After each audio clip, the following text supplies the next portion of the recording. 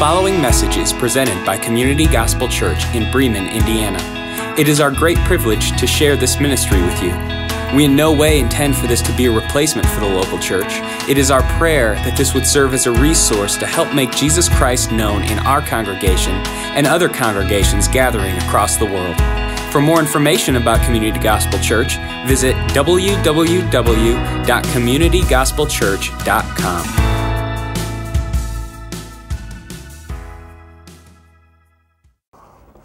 And with you as well. Hey, I'm left-handed. Really? But I'm not Canadian. Well, then I beat you. There you go.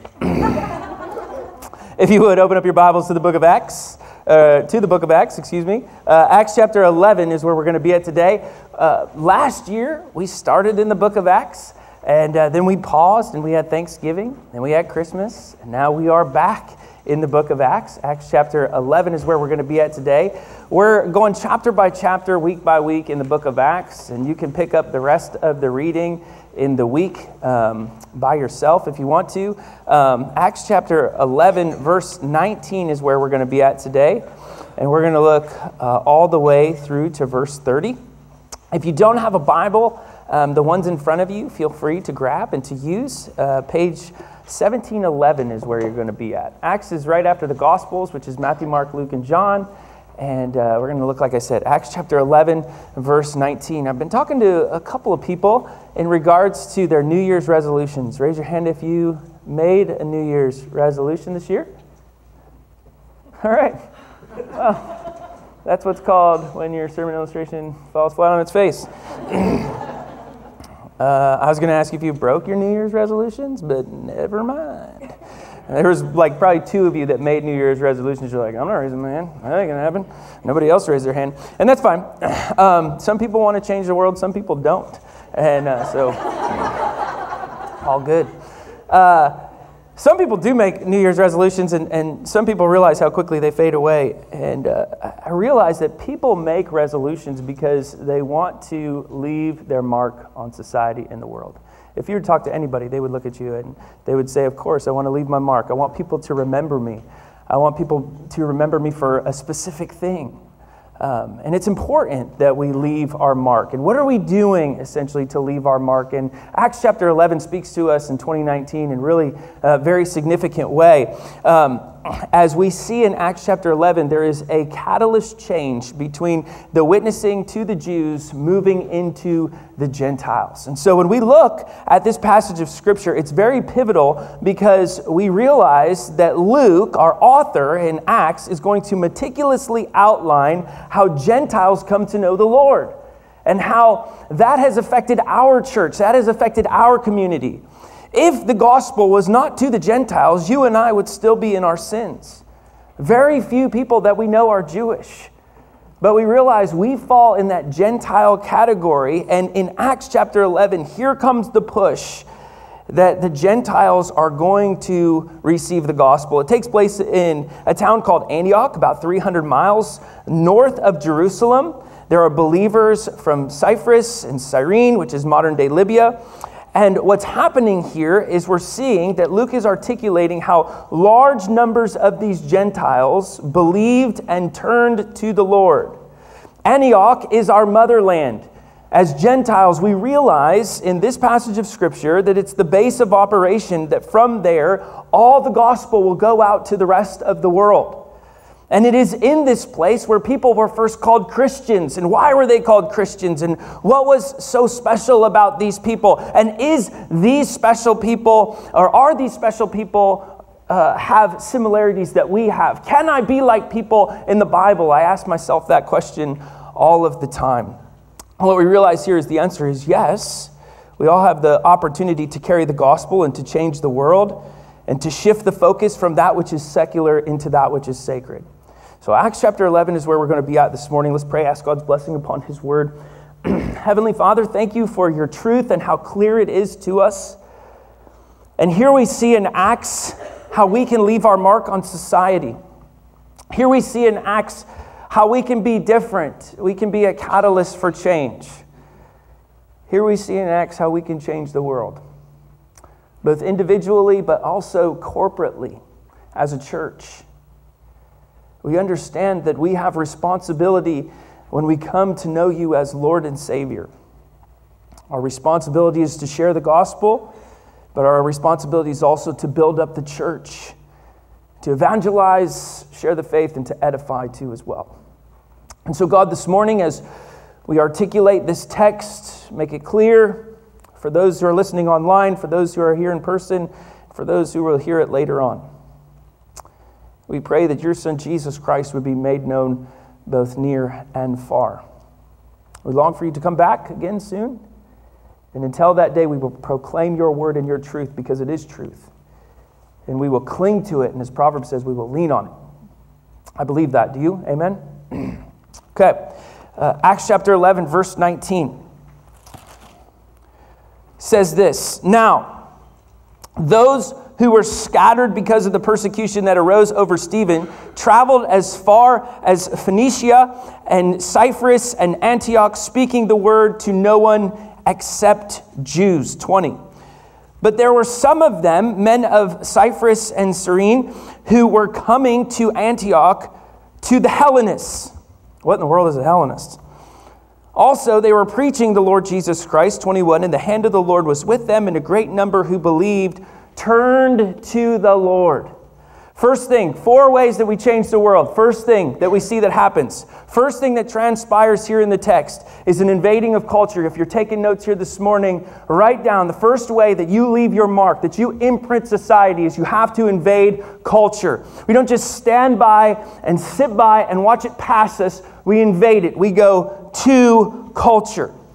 Now, what's transpired here in the text? Well, Stephen, we know, has died. And because of Stephen's death, we realize that people are persecuted and they scatter. They go into other areas and locations and they settle in these faraway cities.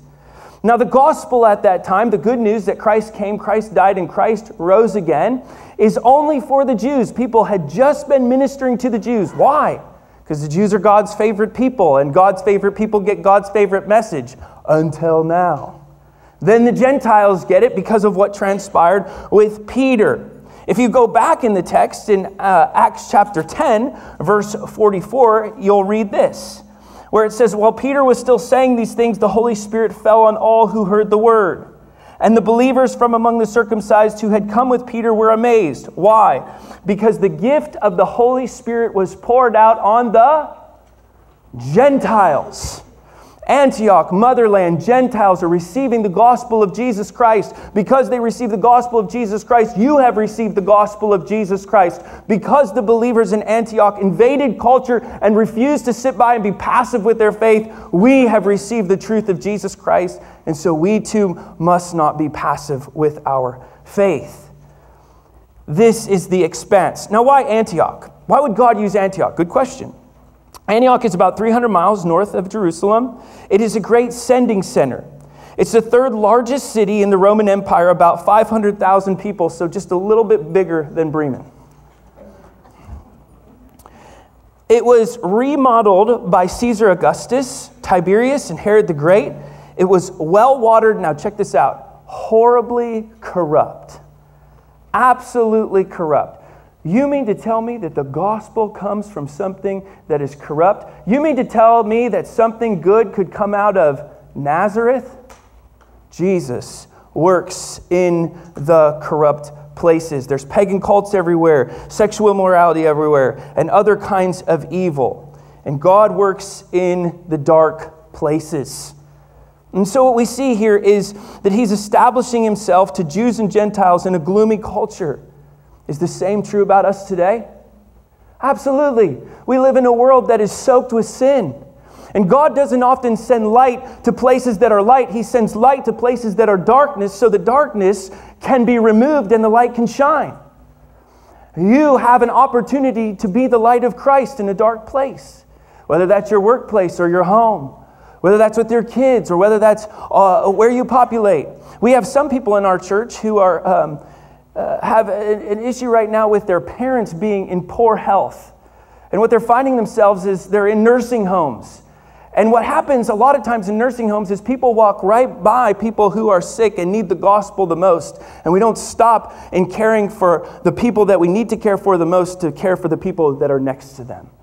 The gospel is for people who are in nursing homes. The gospel is people who are in high schools. The gospel is for people who are on factory floors. It is for the dark, gloomy places that you and I populate.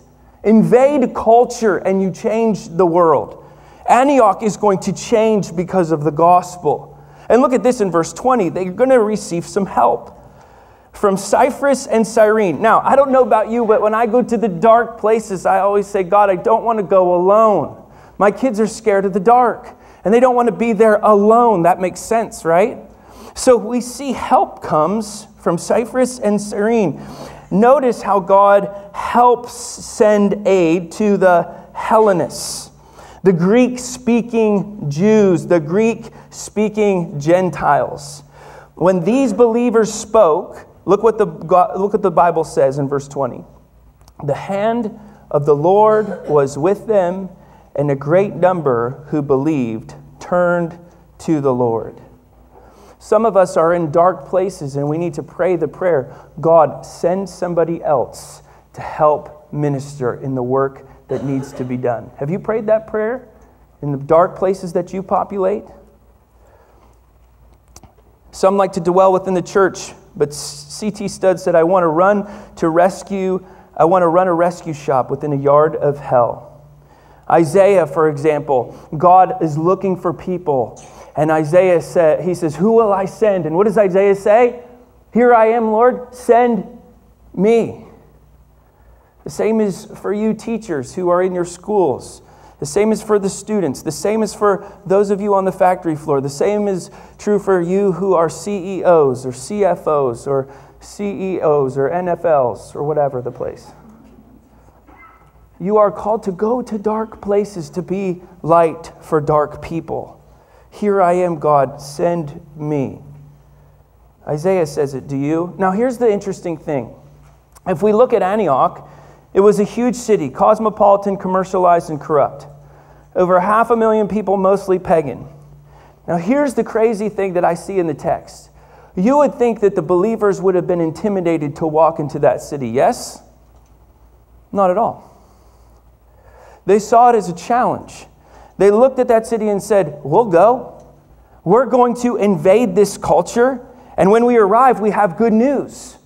What does a dark culture need? A dark culture needs good news. A dark culture needs good news. Do you have good news? Well, yeah, I have good news. Oftentimes, as believers, we are quick to condemn those people who are lost instead of quick to save them and show them the way, the truth, and the life. We invade that culture with the good news. And look what happens here. They call them Christians because of what they claimed. And it grew.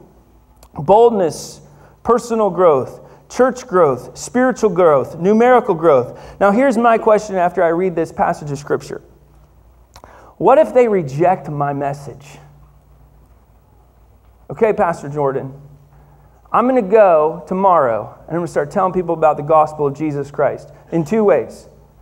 How I live my life, number one, and number two, with my mouth. Because sharing our faith in evangelism is twofold. It is with who you are and how you act, and it is with what you say to other people. Okay, Pastor Jordan, I'm going to do that. I'm going to live like Jesus. I'm going to fall short, but I'm going to do that. What if they reject me? Well, you would be in good company. Because Jesus said in Luke chapter 10, verse 16, anyone who accepts your message is also accepting me. But anyone, ready for this? Who rejects you is rejecting me. And anyone who rejects me is rejecting God who sent me. So you would be in good company.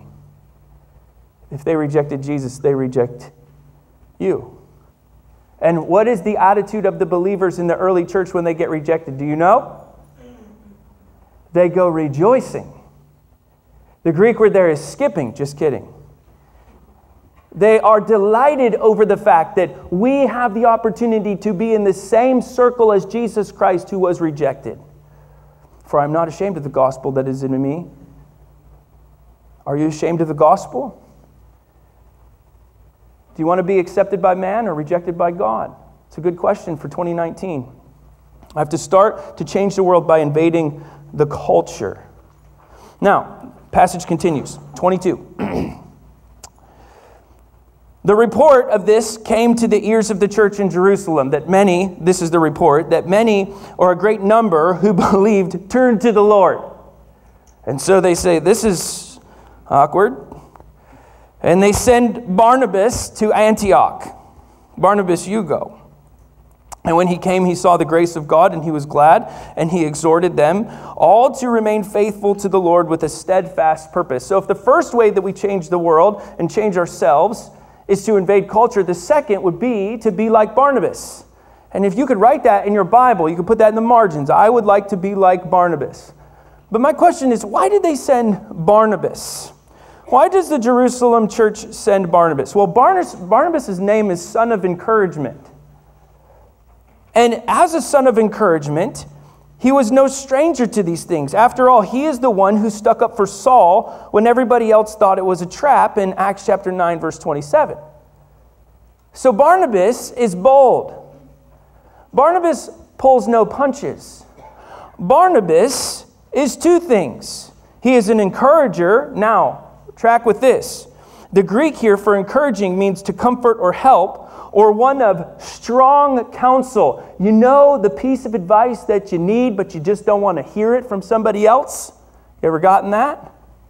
That's who Barnabas was. Let me shoot straight with you. Let me talk to you on a real level. It is the same word used about the Holy Spirit, who is our counselor, who encourages us and spurs us on and pokes us and prods us and twists us and turns us. It's the one friend you need but you don't want. That's Barnabas. He's the one person that you need most in your life, but you just don't want him. Oh, God, send somebody else. I'm going to send Barnabas. Dark times call for bright, bold people. Barnabas was an encourager who told the truth with a smile on his face the whole time. Did you know that you're going straight to hell? That just sounds a whole lot better than the other way, doesn't it? Did you know that you're just ruining your life one day at a time? I can handle that news if you put a smile on your face, right? Barnabas is an encourager, and he is a ray of sunshine. Do you know Winnie the Pooh? Winnie the Pooh has two characters, Winnie the Pooh and Eeyore. The rest of them I don't care about. Winnie the Pooh is bright and he's happy. And he's always got a positive outlook on life, doesn't he? And I think it's because he's roly-poly. I do. He looks comfortable in his own fur. And Winnie the Pooh, he gets in all these situations and circumstances, and he says, oh, bother, no worries. As long as we have honey, we're going to be okay. And so he just kind of rolls through life. And then you have Eeyore. Eeyore's a downer. Eeyore's one of those, I don't know what he is. He's a mule? Donkey, thank you. And, well, I guess if we're going to do things that way, we might as well. Oh, boo-hoo, boo-hoo. I don't know why Pooh keeps Eeyore around, but I wouldn't keep Eeyore around if I was Pooh. And one of my favorite parts about Pooh, this is Pooh theology this morning, is there's a song in Winnie the Pooh where it says, I'm just a little black rain cloud. Pooh's excited that there's rain clouds in his life. What?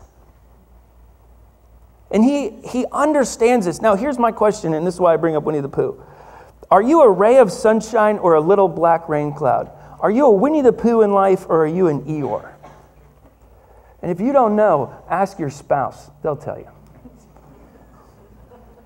And there should be your resolution for 2019 right there. Barnabas is an encourager. He does it with a smile on his face because he loves people and he loves the Lord and he wants what's best for them. And he does it in an encouraging way. He's not a Debbie Downer. He's not an Eeyore. Now look at what he says. Because Barnabas is like that, he spreads the Spirit and the faith. Verse 24. He is a good man, full of the Holy Spirit, full like Stephen in Acts chapter 6, verse 5. And because of his qualities, a great number of people were brought to the Lord. I would put in my Bible, God help me to be a Barnabas. God, help me to be an encourager, to be filled with the Spirit, to be strong in faith, to be bold, to minister joyfully with kindness, with a smile on my face. Help me to encourage while teaching the believers. Would people say that about you? When you walk into a room, are they excited to see you, or do they loathe your existence? Is it because you have an outlook and the good news and the gospel of Jesus Christ, or is it just because life is what it is? I talked to Becky yesterday. She was in such a good mood. I got off the phone with her, and I think it was yesterday. It might have been the day before that. It was Friday. And I'm tracking. And I hung up the phone, and Bethany looked at me, and she said, Jordan, how's Becky doing? How's she feeling? And I said, she sounds good. She sounds good. With little black rain clouds over our head, we can still be good because we have God in our lives. If you want to change the world, you got to be like Barnabas. If you want to change the world, you have to invade the culture. Let's continue. Verse 25. So Barnabas, after he realizes that, and this is the second time, by the way, a great number who believe turned to the Lord. Invasion of culture causes that. Barnabas causes that. 25. So Barnabas goes to Tarsus. Who do we know from Tarsus? Saul. To look for Saul. And he found him. And he brought him to Antioch. He brings the most vile person from the church who came to a relationship with Jesus Christ over back to Antioch. If you've been saved from a dark place, you have the ability to put light in the same dark place. So many times what God saves us from is what God puts us back to so that we can save somebody else as well. So oftentimes we get to the point and place in our life where we go, God, I want nothing to do with that world ever again. And he says, don't tell me what to do, because I have plans for you, declares the Lord. So he pulls Saul and he says, I want you to come back with me. And he brings him back to Antioch for a whole year. They met with the church, and here's the key word. They taught the word. And a great many people in Antioch, and the disciples were first called Christians. So the third thing that we see here is that if we want to change the world and change ourselves, we have to teach and know the Word of God. Now, backstory on Paul. Paul is sent to Tarsus because he needs protection. He was converted, and there's an uproar from the Jews in Jerusalem. And so he stayed there for years before Barnabas comes to get him. And Barnabas is smart because he can't handle the work alone, and I can understand that. He goes into the church and he looks around and he goes, "Whoa, I need some assistance." But why the teaching of the Word? Why is it so important? Number one, knowing the Word marks a healthy ministry and a healthy servant of God. Barnabas and Paul's ministry in Antioch was marked by their teaching. Believers are regularly and methodically instructed on their new faith. Does this mark you, and does this mark our church? If somebody were to come up and ask me what defines Community Gospel Church, it is always the teaching of the Word of God, so that the people can be clear on what the message is and know how to live it out in their everyday life. That's my goal and desire for me as a pastor, to you as the people, and us collectively as a congregation, because I'm a member here just like you are. That the Word of God is faithfully taught, articulated, and clear. Why? 2 Timothy. Because all Scripture is breathed out by God, and it is profitable for you and for me, for teaching, for reproof, correction, and training in righteousness. If Barnabas is a friend that you need but you don't want, the Word of God is a need that you definitely want. Hebrews chapter 4, verse 12. For the Word of God is living and active. It's sharper than any two-edged sword. It pierces to the division of soul and spirit and joints and marrow, and it discerns the thoughts and intentions of the heart. If I invade the culture, it is not with my opinion. I invade the culture with what I know to be true from God's Word. So if I'm going to make any difference or impact in this world, it has to come from what I know in the Word, not from my opinion that I give to man. I don't care about your opinion. I care about what God's word says. And Paul and Barnabas teach the word. And it marks them, if you look at verse 26, as Christians. Antioch is going to be a mix of Greek and Aramaic speaking Jews and Gentiles. Now, Christians here means Christ ones. The ending "an" means belonging to the party of Jesus. There's debate on who started it. Not that the believers would do it, because they had other terms for themselves. They were called followers of the way. They were called believers. Not Jews. They wouldn't do that because they wouldn't want the Messiah, Christos, associated with this new movement. So we wonder where they got it from. But regardless of where they got it, they were called it because of the word that they had internally. And so what we see here that takes place is what they received and what they knew is what they were coined with. What would people call you? What do people call me? One of the highest of human duties is the duty of encouragement. It's easy to laugh at men's ideas and ideals. It's easy to pour cold water on their enthusiasm. It's easy to discourage others. The world is full of discouragers. But we have a Christian duty to encourage one another. Many a time, a word of praise and thanks, or appreciation or cheer, has kept a man on his feet.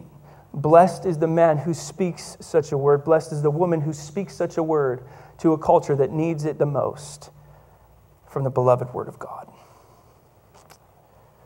So I have to know his word. A lot of you have told me, Jordan, I started Read Scripture, which is a great reading plan. We sent an email on that just a little bit ago, and a lot of you have clung to it. Keep going. Keep going. We prayed this morning that our body would be a body that is defined by the Word of God. How can I know when cancer hits, or mom and dad are struggling with health, or I'm struggling with health, or my marriage is falling apart, or my kids are falling apart, or my job is falling apart, or when the world is just whirling around me? Where does my help and strength come from? My strength comes from the Lord and His Word. If you don't know it, you get in it. It comes from here. It's the Word. 27. Now in these days, the prophets came down from Jerusalem to Antioch, and one of them, named Agabus, stood up and foretold the Spirit that there would be a great famine over all the world, and this take place in the days of Claudius. So the disciples determined everyone, including according to his abilities or gifts, to send relief to the brothers living in Judea, and they did so, sending it to the elders of the hand of Barnabas. So we realize what's happening here is they're giving gifts. Now here's the culmination of the text, and let me give you 6 things. If you want to write them down, you can. But the fourth thing that we see here on changing the world is being used by God. How am I used by God? I'm going to give these to you real fast because I want us to take communion together. Number 1. If I want to be used by God, I have to be in the world and not of it, which means I need to be unstained by our culture. I want to be unstained by our culture. God, my prayer for 2019 is that I would be in the world, but not of it, and I would be unstained by culture, but I would radically be able to transform it by the power of the Holy Spirit.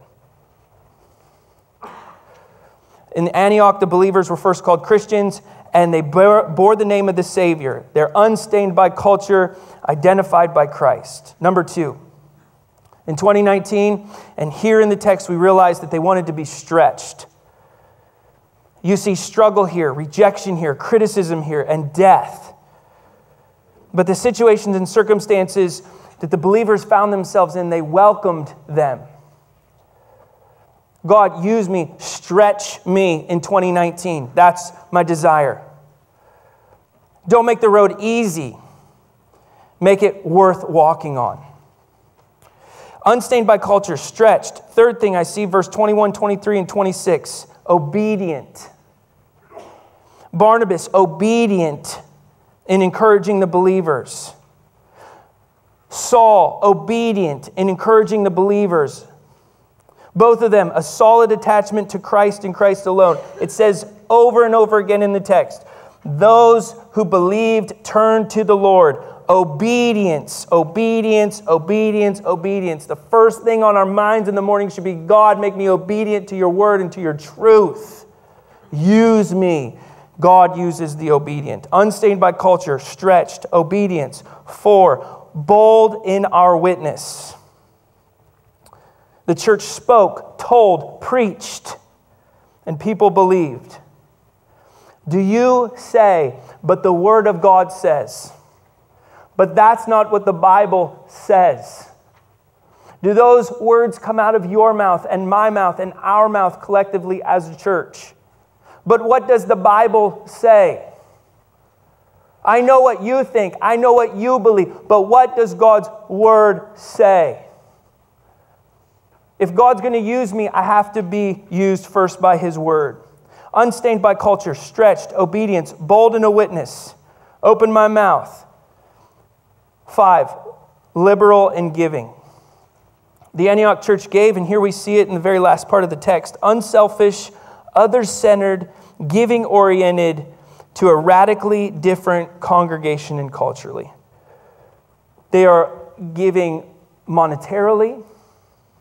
2019, we're going to ask people to give to some of the physical resources that we need at the church or desire at the church. To give physically with time. To give sacrificially with their gifts. It identifies them as being used by God. Unstained by culture, stretched, obedience, bold in witness, liberal in giving. 6:1. Equipped all by God's word. The church was taught, classes are in session, courses were laid out, study happened, memorization came. And they became a sending place because it was a studying place.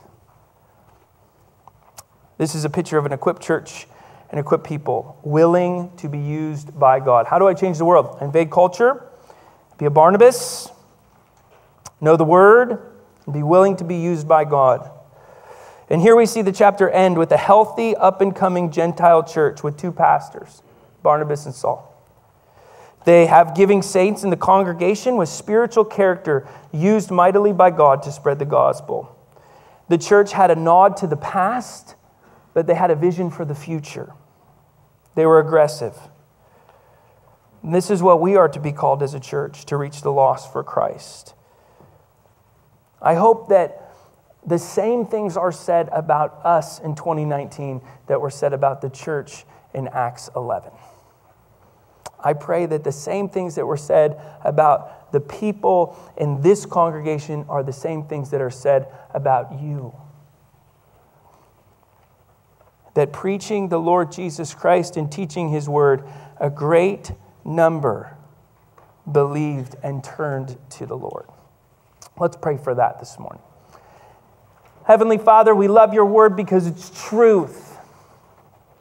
And we love how the Gentiles received the message of the gospel because of the Jews' disobedience. We're grafted in, as the Bible tells us, to the family of God. Amazing. But we don't just sit there. You call us to go. There's work to be done. There's a culture to invade. You want us to be encouragers, to speak the truth with smiles on our face, to show the world that love is not a condemnation, love is a salvation in the person of Jesus Christ. We need to know this truth, God. And as we look at 2019 square in the face, we realize that we need to make decisions every single morning when we wake up to spend time with you before we take time with the world. That you need to be the first thing that we think about. You need to be the first thing that we talk to. You need to be the first thing that we meditate on. You need to be the one that we desire to be used for. As the potter throws the clay down and starts to mold and shape to pot, So we ask the same things for us in 2019. That you would mold us and shape us and form us to the image of Christ, so much so that people would look at us in the community as individuals, but also as a church, and say, they are Christians. They look like Christ. They would look at us and they would say, there's something different about these people. They go through trials and tribulations, and yet they still have joy. They go through hardship and loss and death, but they have peace. How do they do these things? It is only through the gospel of Jesus Christ, God. Well, we ask very specifically this morning that you would stir in us a passion for you. Put us very pointedly in the places that you want us so that we can shine as lights in dark places. May we run to those places. May we have the ability to see you and your hand move in all of these areas so that we can grow spiritually, but also numerically as well. Those that are far from you would come to know you, and that we would be edified and grow as too as well. God, we love you. I love you. I thank you that you know and that you care and that you're working for the good of those who love you as well. We believe in the name of Jesus Christ, a risen Savior. It is in your power that we pray. Amen. Thank you for listening to the Community Gospel Church podcast.